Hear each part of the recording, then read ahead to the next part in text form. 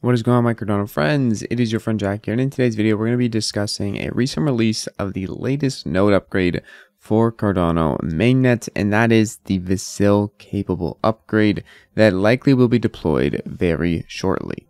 First things first though, if you are holding ADA and you want to stake it to earn passive ADA on your ADA, especially going into the Vasil hard fork, you can do so with the Jack stake pool. Now, what I'm talking about is the release of node version 1.35.3. Now, you may have no idea what this means, but essentially there has been two other node versions, or three other node versions, I guess now, 35.0, 35.1, and 35.2 that have been worked on, and now we've gotten to a point where things are stable enough to provide full Vasil era capabilities. And with just a little bit more testing here, we're going to see if it can be forked to mainnet. And if it is, this is the version that can do that. Likely that everything is going to be ready to go and we can start onboarding exchanges to this new node version, new SPOs, and then make the hard fork within the next month or so. So some pretty exciting news considering the fact that everything was supposed to happen on June 30th or something like that, and everybody was looking forward to Vasil a month and a half ago.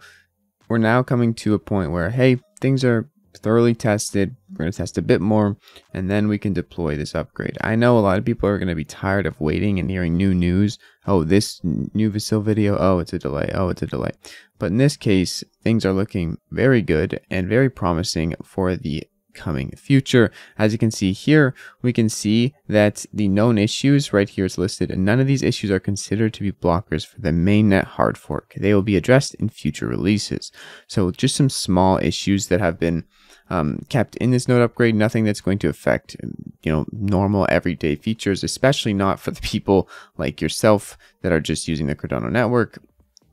And nothing big through testing yet that has been found to be any problems. Obviously, this is the fourth version of the new Vasil capable node, so they have went through a lot of different issues and they have solved the majority of them.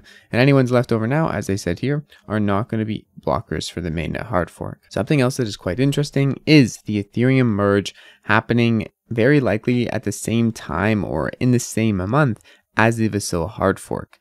Pretty interesting stuff. I know there's a lot of irony here, but fate does love irony, and this may just happen that the Ethereum merge and the Cardano hard fork happen within the same week even, which would be pretty interesting. So I thought I would mention it in today's video, as a lot of people are banking on Ethereum's merge to proof of stake being the Cardano killer, and I don't think that's going to happen. I really don't. There's a lot of things to go on here. Like last year, around September, we had the hard fork for smart contracts, and obviously immediately these things for the hard fork's benefits don't come into play right away, and that includes Ethereum's move to proof of stake. It is going to take a long time to catch up to Cardano's proof of stake, as it is going to take a long time for Cardano to catch up to Ethereum's smart contract level. So that's my two thoughts on it. But also some interesting news is people joining up with the Summon platform, which is essentially a DAO tooling platform on Cardano.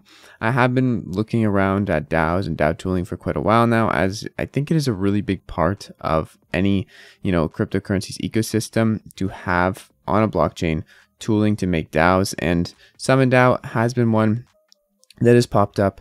They've got Dwayne Cameron, the CEO of Liquid Finance, now on board as an advisor, really good advisor, and a bunch of other people that are strong on their team. So thought I'd mention it today. I'm not getting paid or anything. I just want to see people building on Cardano succeed, and especially so for DAO tooling. I think this is going to be very important going forward to bringing a lot of people from Ethereum or defaulting to Ethereum DAO tooling to come over to Cardano and use Cardano instead. Lastly, we have some interesting little blurbs here.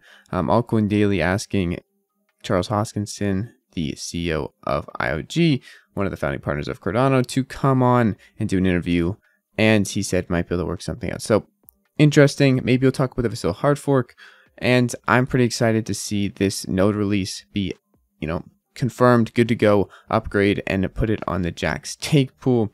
But until then, I hope you guys have a great freaking day. I'll see you guys in tomorrow's video. It's been your friend Jack. Peace out.